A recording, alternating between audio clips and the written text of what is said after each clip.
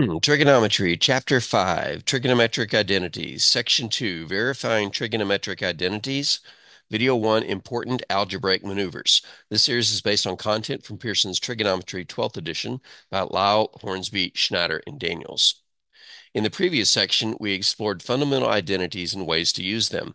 Specifically, we reviewed Pythagorean identities, reciprocal identities, quotient identities, and even odd identities. We use these to calculate the values of trig functions, rewrite functions in terms of other functions, and simplify trig expressions. In this section, we explore how to verify a trigonometric identity. In this video, we categorize important algebraic maneuvers we will encounter as we verify trig identities. In other words, sometimes you have to do algebra when you're doing trig. For example, one move, and I did not know that these were on here, is factoring. The most common factoring moves we will encounter are factoring out a greatest common factor and factoring a difference of squares. For example, factor the greatest common factor out of sine cubed x plus sine x cosine squared x. When you're looking for greatest common factor, you're looking at each term, each part of the addition problem, to see if they have any factors in common. In this case, they have signs in common. The common factor in this is just sine of x. So we're going to undistribute. We're going to factor out the sine of x. And when we factor sine of x out of that, and sorry, I forgot these were still here. When we factor the sine of x out of that, get my highlighter going.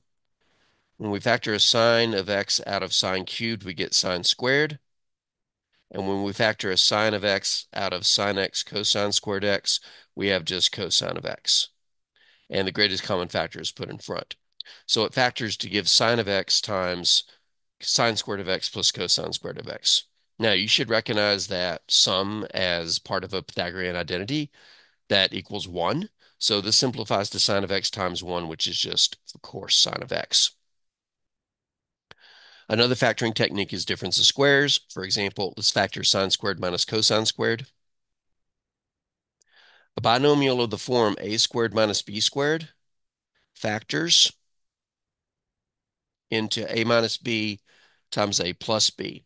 So sine squared minus cosine squared factors into sine x minus cosine x times sine x plus cosine x. The thing highlighted in green, know it. Difference of squares factors into a difference times a sum. Now, this formula applies to the difference of any even powers. For example, if we had sine to the sixth power of x minus cosine to the sixth power of x, we can treat that like a square because any even power can be written as half the power squared. So sine to the sixth power of x is the same as sine to the third power of x squared, same with cosine, and so we can factor it into sine cubed of x minus cosine cubed of x times sine cubed of x plus cosine cubed of x. Second algebraic maneuver, adding fractions by getting common denominators, which is how you add fractions. For example, if we wanted to add 1 over sine x plus 1 over cosine x, we would simply have to multiply both fractions by the necessary version of 1 to get a common denominator. Or just multiply each fraction on both sides by the other fraction's denominator. For the first fraction, 1 over sine x, we would multiply it by cosine x over cosine x. For the second fraction, 1 over cosine x, we'd multiply it by sine x over sine x. That's because it sets up the same multiplication problem in the denominators, which guarantees common denominators. And when we do this, we would get cosine x over the first over sine x cosine x plus sine x over sine x cosine x. And when we combine them, we get cosine x plus sine x over sine x cosine x. Algebraically, it's a pretty easy maneuver. You can always achieve common denominators by forming the product of the existing denominators. Now, you'd be tempted to cancel in this answer. Don't. You cannot cancel parts of addition problems in fractions.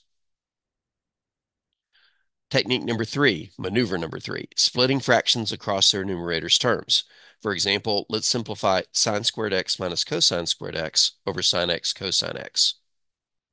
We can do this by uncombining them, unadding them, and putting each term in the numerator into its own fraction over the same common denominator.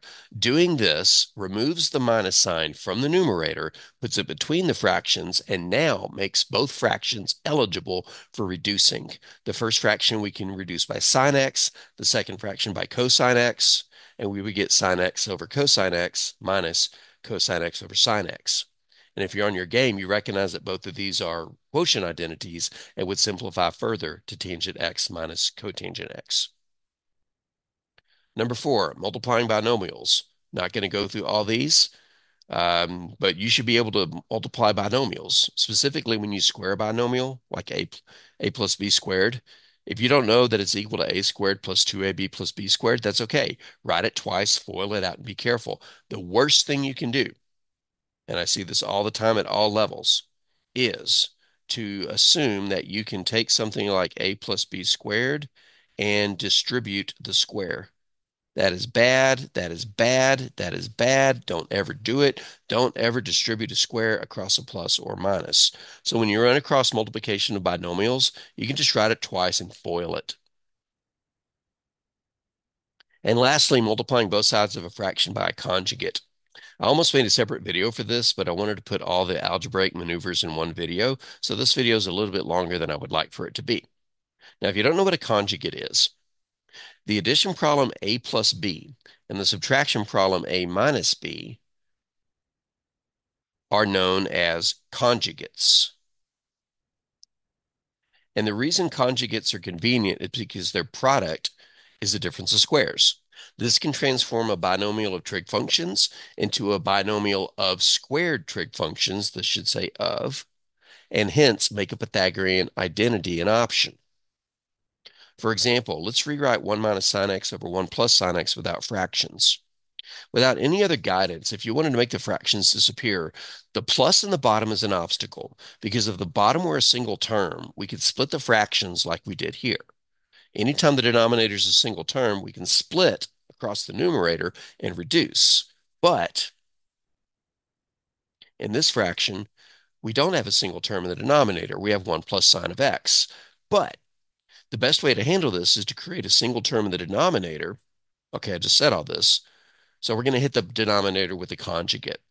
We're going to multiply both sides of this fraction by the conjugate of the denominator. The denominator is 1 plus sine x. Its conjugate is 1 minus sine x. If we FOIL both of those, on the top we would get 1 minus 2 sine x plus sine squared x, and on the bottom we would get 1 minus sine squared x. But 1 minus sine squared x is a variation of a Pythagorean identity, and that's equal to cosine squared of x. Now, we haven't gotten without fractions yet, but now the denominator has one term. That's critical because now we can split across the numerator. So let's do that. Each piece of the numerator gets its own denominator. Okay. Now, what are we going to do with this? Well, with this, we could capitalize on the reciprocal identity, secant of x equals 1 over cosine of x, and tangent of x equals sine over x over cosine of x to eliminate all the fractions. These are the two identities that involve cosine in a denominator. Now, you may want to rewrite the three individual terms that you see like this. So watch closely.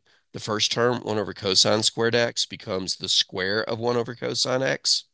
The last term, sine squared over cosine squared, becomes the square of sine over cosine, but the middle one takes a little bit more finesse because we only have a single trig function on the top, the sine, but we have two trig functions on the bottom. So we're going to make two fractions, one that has a sine on top, one that has a 1 on top. One that has a sine on top, one that has a 1 on top. So as a consequence of that split and this rewrite, which was not necessary but may help you see what's about to happen, everything in parentheses becomes a single trig function. The 1 over cosines becomes secant, the sines over cosines become tangents, and we get this. And we have successfully written the expression without fractions. If you're really on top of your algebra game, you'll recognize that this factors into secant x minus tangent of x.